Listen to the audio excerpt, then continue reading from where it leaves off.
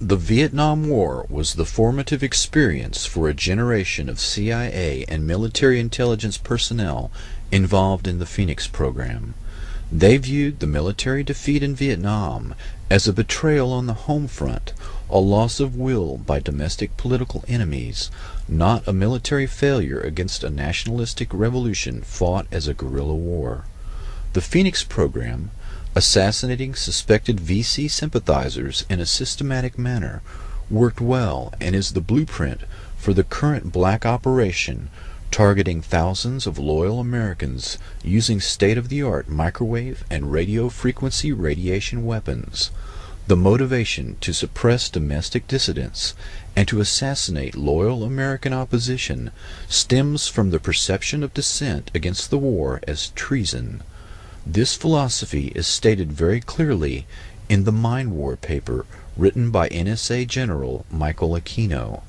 The Department of Defense has a huge stake in futuristic technology that kills by ionizing and non-ionizing radiation, leaving little or no trace. The indiscriminate killing of the Phoenix program continues on American soil. The terms soft kill, slow kill, and silent kill refer to the new way of killing the enemy in conflicts short of war and the small wars of the future. The counterinsurgency doctrine has now been applied to the home front so that the perceived betrayal of the military in Vietnam will not be repeated. The generation of CIA and military intelligence led by Shackley, Helms, Casey, Singlab, Secord, John B. Alexander, Michael Aquino, Paul Vallely, and others have built the perfect beast, using selective assassination that leaves no trace. The ability to cull the human herd with silent kill technology allows a few personalities to remake the entire society in their own image. Extremely low frequency technology slowly drives the target crazy with silent sound, similar to the CIA MKUltra psychiatrist Ewan Cameron's psychic driving technique used to break down the target's personality. The new buzzwords at the Pentagon are synthetic telepathy and psychotronics. Another means of attack on targets is the Smirnov patent that uses subliminal suggestion to manipulate human behavior. This patent was purchased by the remote viewing company Scitech Corporation.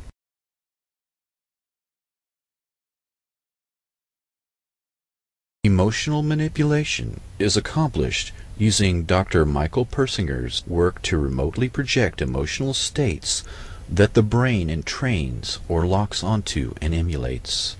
One can broadcast rage or fear at an individual target to manipulate and control them. As if these methods were not enough to torture and murder people, add to this nightmarish toolbox active gang stalking. CIA-created cults and other cause-oriented groups are used to induce further trauma in the target by actively harassing them in public in a neutralization technique described in counterintelligence operations manuals that are aimed at enemy agents. In the race to develop a new weapon, it has always been necessary to test it on human beings.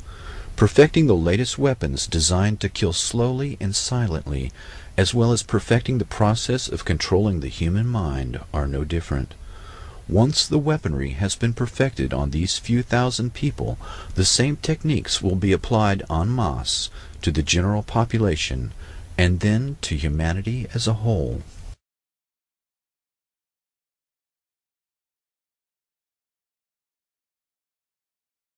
MKUltra was the secret CIA crash program to develop techniques to control the human mind, with the conviction that the keys to brainwashing lay in technology. The agency's brainwashing experts gravitated to people in the mold of the brilliant and sometimes mad scientists, obsessed by the wonders of the brain.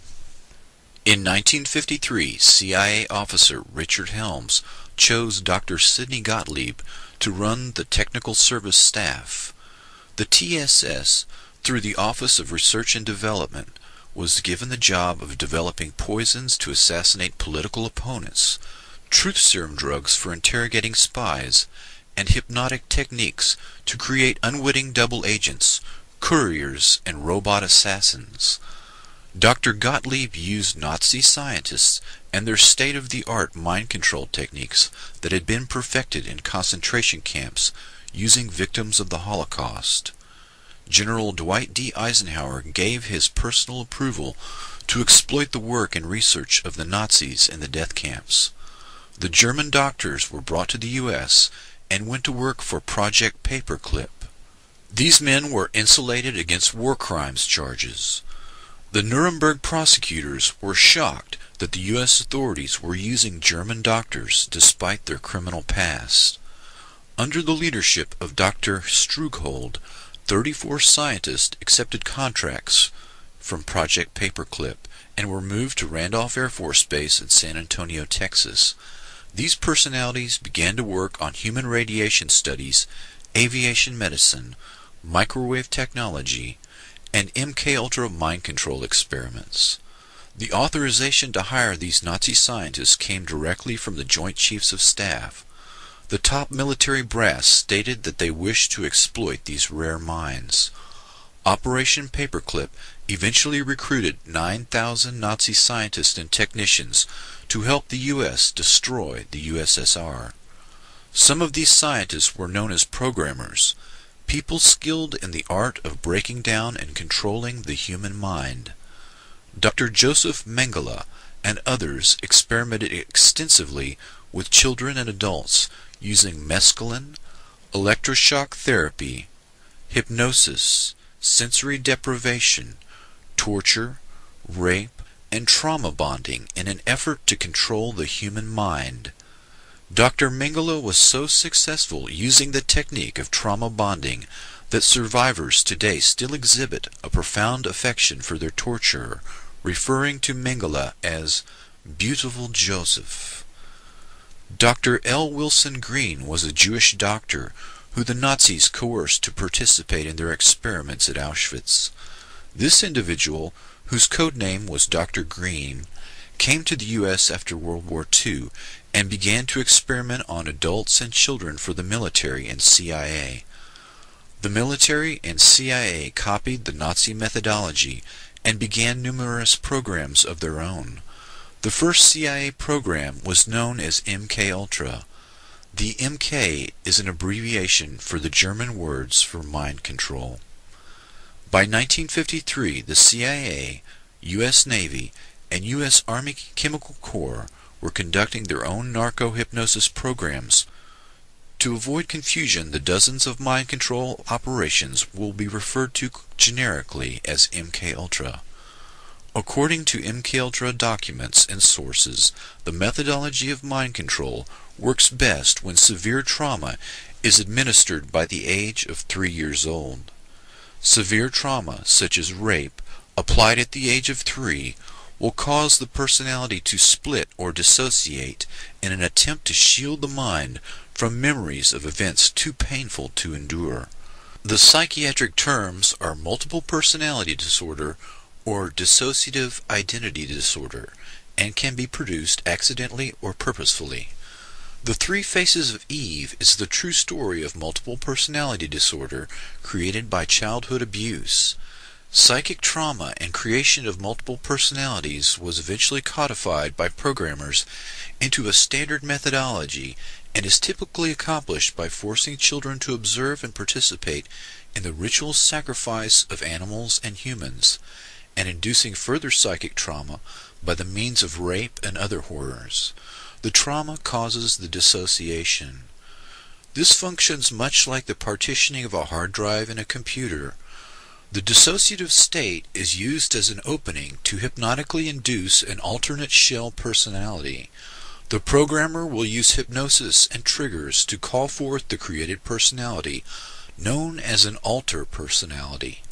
Only 20% of the general population is easily hypnotizable, but trauma at an early age makes people vulnerable to dissociation and thus easily hypnotizable. Typically, the programmer might wear a costume, such as a rabbit suit, and sacrifice a rabbit in front of the child victims before they are physically traumatized. The image of the rabbit, a phrase from Alice in Wonderland, or similar paired images are used as the triggers to call forth the alter personality. The method works best when the trauma is repeated around 6 years of age. A few years later, the child victim's IQ test and personality test are evaluated to determine whether the child may be trained in assassination, sexual blackmail, drug courier, or other role. The subject can be hypnotized and used for operations, but would only be consciously aware of the sense of lost time. Dr. Sidney Gottlieb employed these early programmers and concentrated on the use of LSD for mind control and exotic poisons and drugs for political assassinations. He personally gave LSD to an unknowing fellow scientist, Dr. Frank Olson, who worked for the Army Chemical Corps Special Operations Division at Fort Detrick. His job was developing biological weapons. Dr. Olson committed suicide by jumping through the window of a 10th floor hotel. Dr. Gottlieb concealed his actions, and the Olson family was unaware of the cause of his suicide until 27 years later, when the facts emerged during a congressional hearing on CIA abuses. The link between Gottlieb and Olson illustrates how the different elements of biological and chemical weapons, radiation testing, and MK-Ultra were all intertwined. Dr. Ewan Cameron was president of the American and Canadian Psychiatric Associations. He ran the Allen Memorial Institute, which was founded in 1943 with funds from the Rockefeller Foundation. Nazi paperclip scientists made their way into the CIA and military-sponsored mind control programs here in the United States and Canada. Some of these scientists were friends of Dr. Cameron. Money for Cameron's operation came from the CIA and was funneled through the Cornell Society for the Investigation of Human Ecology.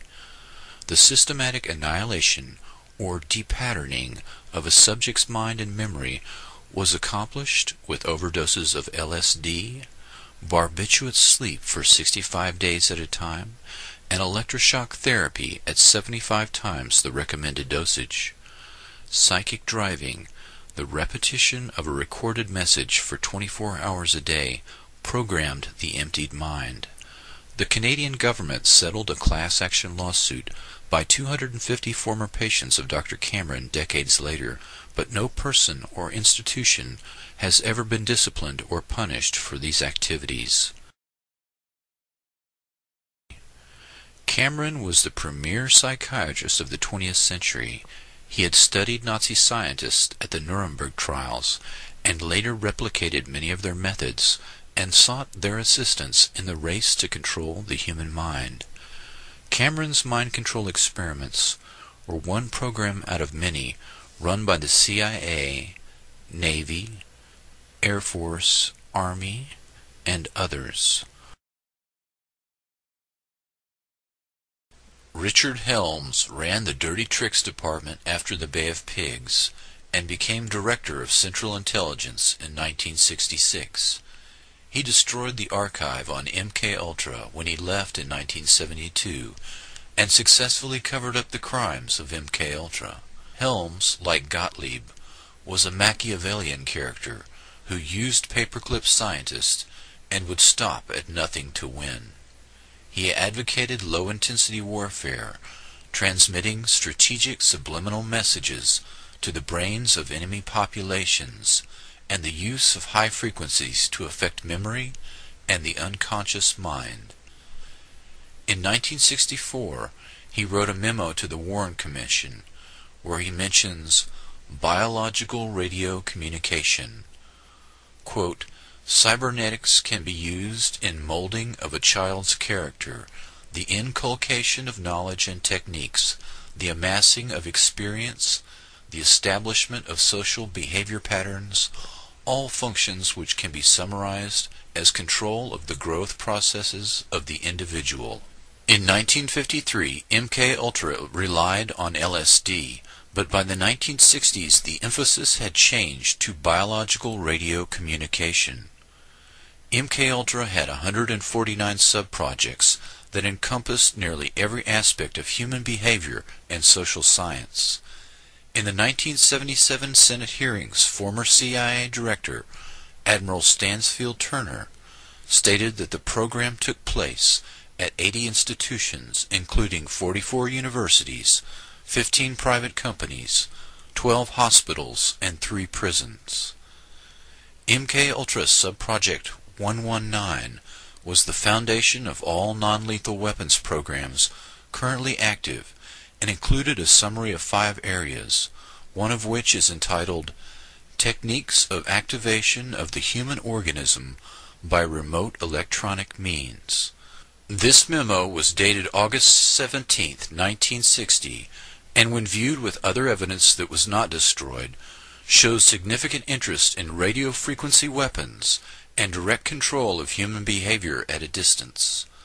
By 1960, the CIA dropped emphasis on the use of LSD in favor of electronic influence.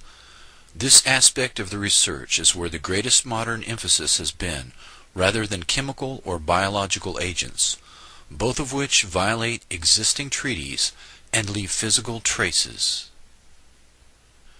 In 1962, a CIA manual focused on radiohypnotic intracerebral control, RHIC, which was developed by the Pentagon, quote, "When a part of your brain receives a tiny electrical impulse from outside sources, such as vision, hearing, etc., an emotion is produced.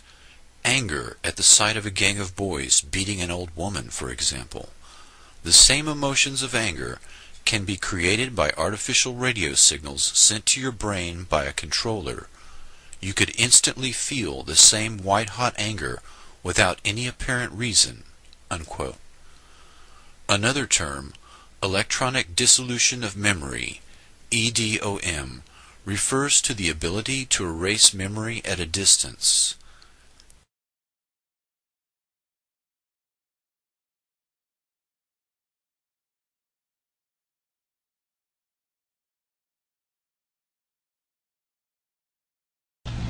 I'm Chris DiNicola, born July of 1962, rendering me 32 years of age.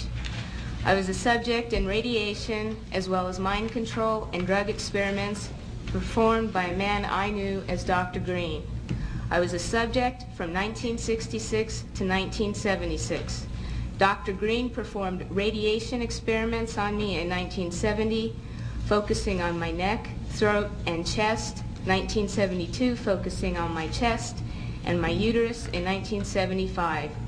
Each time I became dizzy, nauseous, and threw up. All these experiments were performed on me in conjunction with mind control techniques and drugs in Tucson, Arizona. Dr. Green was using me mostly as a mind control subject from 1966 to 1973. His objective was to gain control of my mind and train me to be a spy assassin. I was in what looked like a laboratory and there seemed to be other children. I was strapped down, naked, spread eagle, on a table, on my back. Dr. Green had electrodes on my body, including my head. He used what looked like an overhead projector and repeatedly said he was burning different images into my brain while a red light flashed aimed at my forehead. In between each sequence, he used electric shock on my body and told me to go deeper and deeper, while repeating each image would go deeper into my brain, and I would do whatever he told me to do. I felt drugged because he had given me a shot before he started the procedure. When it was over, he gave me another shot. The next thing I remember, I was with my grandparents again in Tucson, Arizona. I was 4 years old. You can see from this experiment that Dr. Green used trauma, drugs, post-hypnotic suggestion, and more trauma in an effort to gain total control of my mind. He used me in radiation experiments both for the purposes of determining the effects of radiation on various parts of my body and to terrorize me as an additional trauma in the mind control experiments. The rest of the experiments took place in Tucson, Arizona, out in the desert. I was taught how to pick locks, be secretive, use my photographic memory, and a technique to withhold information by repeating numbers to myself. Dr. Green moved on to wanting me to kill dolls that look like real children. I stabbed a doll with a spear once after being severely traumatized, but the next time I refused. He used many pain induction techniques, but as I got older, I resisted more and more. And Dr. Green ruthlessly used electric shock, drugs, spun me on a table, put shots in my stomach, in my back, dislocated my joints, and hypnotic techniques to make me feel crazy and suicidal.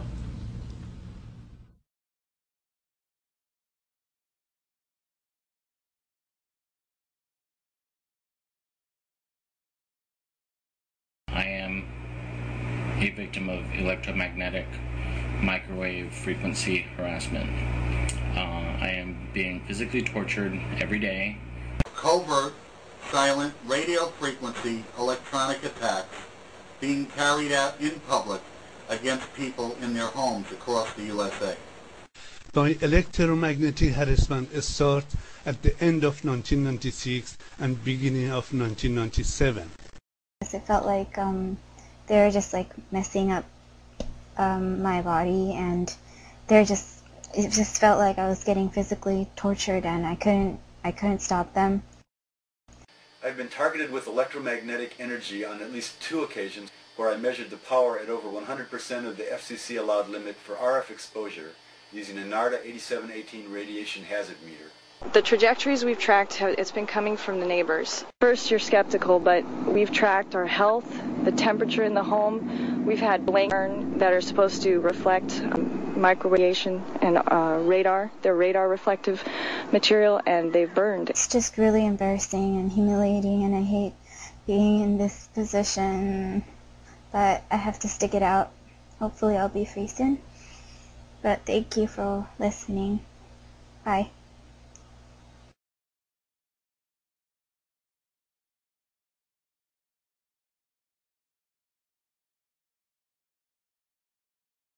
Project Pandora. In 1953, the Russians began to bombard the U.S. Embassy in Moscow with electromagnetic radiation in the microwave spectrum, but the fact was kept secret from the embassy employees. U.S. Ambassador Stossel contracted a blood disease, bleeding eyes, nausea, and eventually lymphoma. He and other employees eventually died as a result of the microwave attacks. Dr. Henry Kissinger sent a secret memo giving hazard pay to embassy personnel in the 1970s. Scientists began zapping monkeys to study the biological effects of highly concentrated microwave frequencies.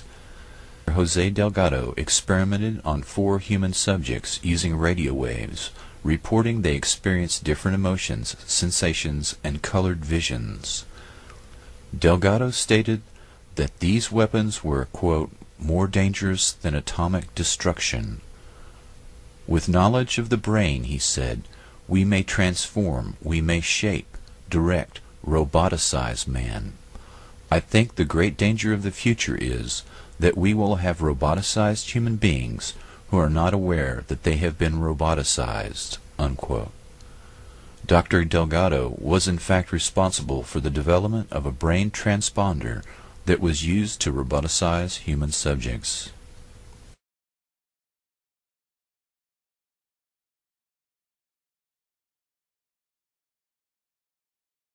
Women at different points around the camp appeared to experience similar symptoms at the same time, even though they were not in contact with one another. Large numbers of women complained of sudden feelings of extreme tiredness shortly before major events, such as the departure of a cruise missile convoy. Readings taken with a wide-range signal strength meter showed marked increases in the background signal level near one of the women's camps at the time they claimed to be experiencing ill effects, including vertigo, retinal bleeding, burnt face even at night, nausea, sleep disturbances, palpitations, loss of concentration, loss of memory, disorientation, severe headaches, temporary paralysis, faulty speech coordination, irritability, and a sense of panic. These effects have been reviewed by Dr. Robert Becker, twice nominated for the Nobel Prize and a specialist in electromagnetic effects. His report confirms that the symptoms mirror those he would expect to see had microwave weapons been deployed.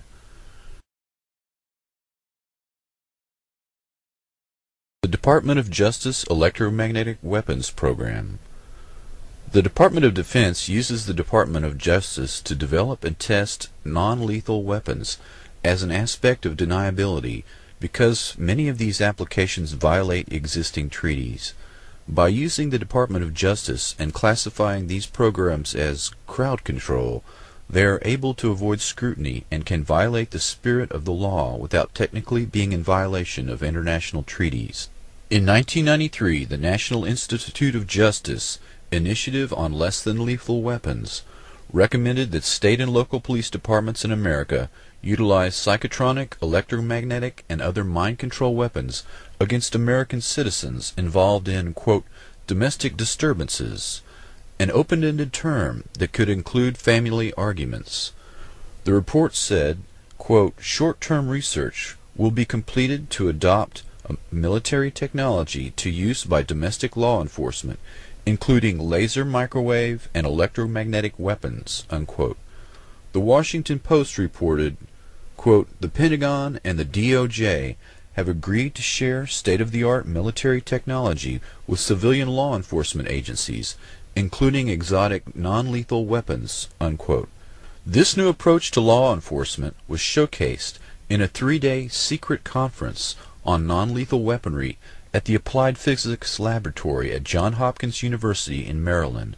The conference head was Colonel John B. Alexander, Program Manager for Non-Lethal Psychotronic Defense, Los Alamos National Laboratory.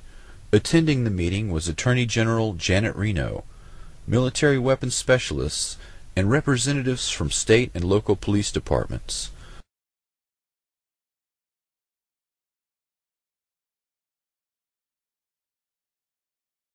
I am a victim of electronic harassment. All right, my name is Catherine Moore.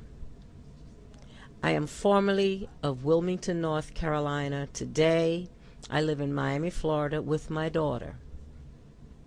I am a victim of electronic torture, surveillance, and wiretapping.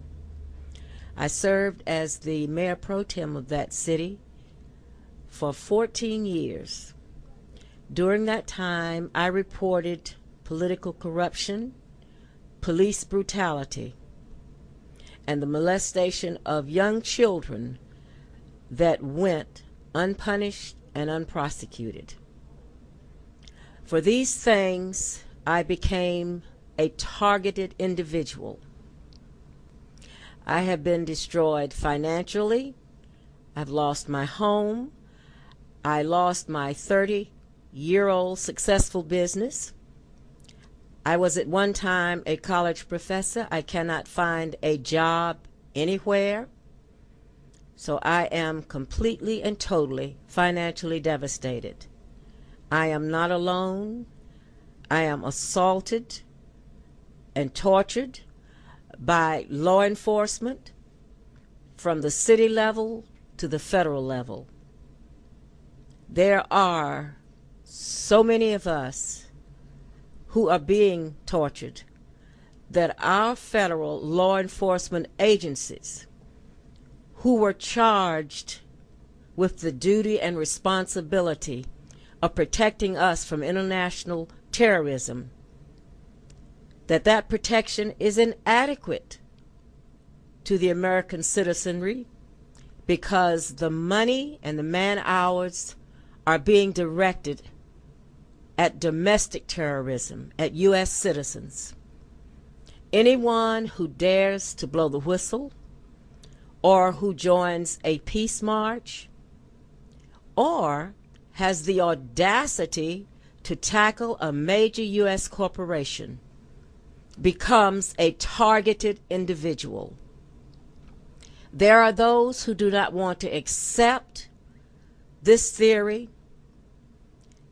but let me say again, America, wake up. We're living in a time where you no longer have the right to speak your mind and speak out. Did you know that just last year, the United States Supreme Court passed a law that said that whistleblowing was not, I repeat, was not protected under the First Amendment to the Constitution. So your rights are being severely limited. They will continue to be limited, and people must come forward, particularly if they're being targeted, and let someone know that they are part of our organization, which again is called Targeted Individuals. I would encourage everyone to visit a website called Stop Covert War and learn about the number of people who are targeted by our government. We want our numbers to grow, not because you're a target. We want you to join our organization so that we will have a voice. As our numbers grow, so will our power. Again, wake up, America. You could be next if you are in the wrong place at the wrong time. God bless.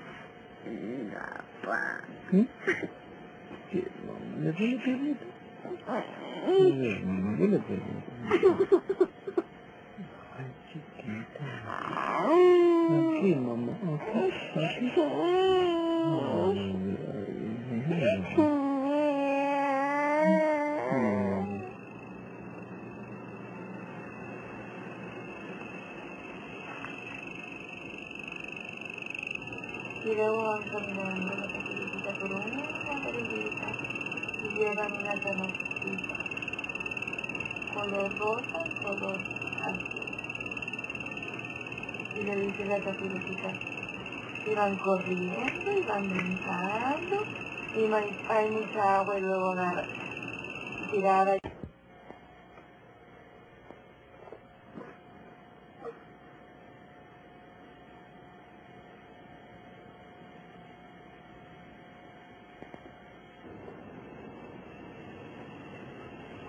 ¿Sí te dijo? No puedo hacer.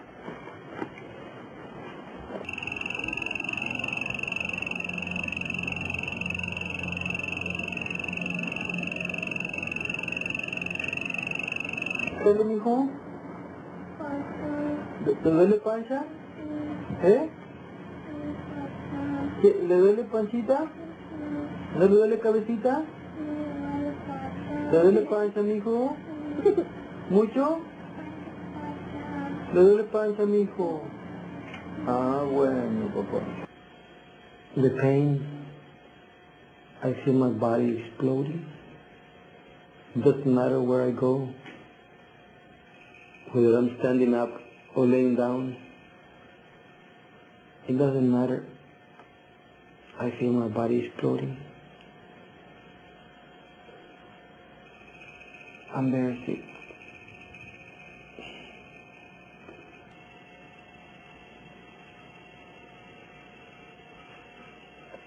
This is a crime.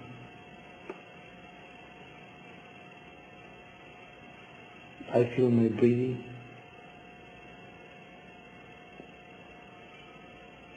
And my heart inside my head. I got my head all swollen. Every time I cough, sneeze, I feel like my head is exploding.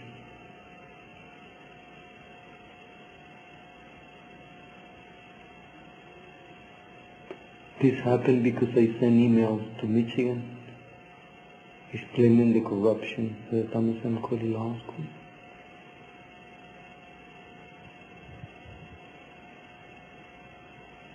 That happened Monday. On Tuesday, the meter started showing 12 watts per square meter flashing. That is more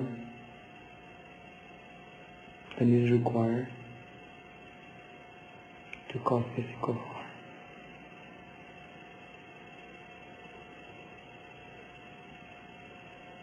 This is retaliation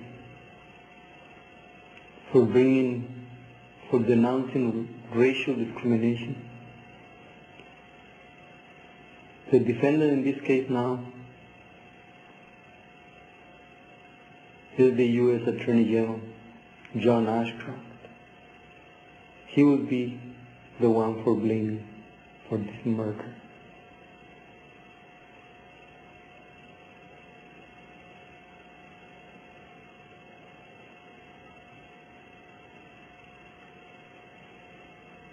God bless us, and God bless America. We will let these people alone. They're causing a lot of harm to innocent people like me, just because I complain of racial discrimination.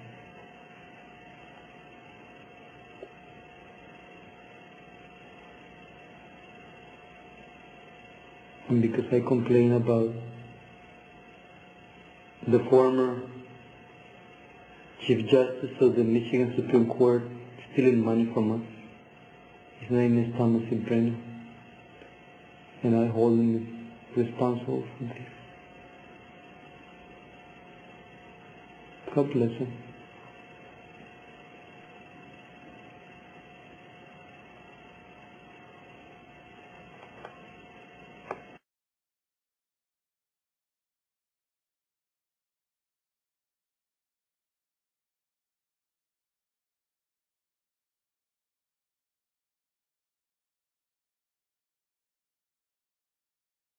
The city council, the investigators, the chief of police, the captain who was denying any child prostitution was going on in the canyon, even though I had it all on video. This doesn't lie. I have them on video refusing to act when these little girls, who I interviewed the migrants in the canyon, they are 13 years old, sometimes younger.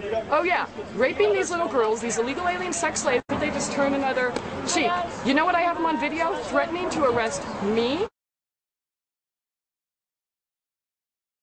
Question about some of the technology that you're developing to fight the war on terror, specifically directed energy and high-powered microwave technology. When do you envision that you can weaponize that type of technology? Goodness, it is in, for the most part, the kinds of things you're talking about are in varying early stages. Do you have anything you'd add? I don't think I would add much. I think they are in early stages and probably not ready for employment at this point. But you sound like you're willing to experiment with it. Yeah, I think that's the point, and I think, and it's we have, I think, from the beginning of this conflict, I think General Franks has been very open to looking at new things if there are new things available, and has been willing to put them into the fight. Just the head was burned, and the other parts of the bodies wasn't anything that happened on it. Al-Ghazali reported that he had seen 3 passengers in a car, all dead, with their faces and teeth burnt, the body intact, and no sign of projectiles. There wasn't any bullet. I saw the teeth, just the teeth, and no eyes. All of them, with the body, nothing for the bodies, just the teeth and all the, the heads were burned. There were other inexplicable aspects. The terrain where the battle took place was dug up by the American military and replaced with other fresh earth. The bodies that were not hit by projectiles had shrunk to just slightly more than 1 meter in height. Except that the bodies is killed by the bullets. Most of them that become very small. It's like that, something like that.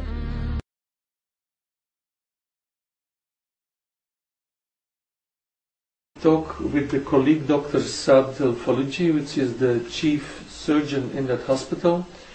Dr. Al-Faluji said me that from the survivors that he operated, that they said they did not hear any noise. So there was no explosion to hear, no metal fragments or shrapnels or bullets in the bodies. So they themselves were thinking of some strange kinds of weapon which they did not know. No gunshot wounds. No. I don't know what it was really. We are here 10 surgeons. We couldn't decide what was the weapon which been hit this car. But inside the bodies you did not discover ordinary bullets. All of them being, we didn't find bullets. Yeah. We didn't find bullets. But most of the injured people been dead. So they took them immediately to the refrigerator. We couldn't dissect and see. But those who are alive, we couldn't find any kind of shells. We didn't find shells inside their body. Outside, it seems to be a new weapon. It seems a new weapon. They try to do experiments on our civilian. We don't know what was. Nobody can identify what the type of this was. 26 in the past. About 20 of them. Some of them have no head. The head being cut. Some of them, the arms, the legs. The only one who didn't injure was the driver. And really, I don't know how he reached our hospital. Because one arm was in his lap. One head beside him. It was a very, very strange, horrible thing. In the roof of the car, there was part of the body, momentum, intestine, brains. Yes, all parts of the body. It was miserable. It was very, very, very, very miserable. I told them before. Do you have idea with what kind of weapons they attacked that bus? The bus, we didn't know what kind of weapon would be hit. Really, what we saw, cut arms, cut legs, cut head, abdomen, open abdomen. The temptation to use public power and play God is almost irresistible.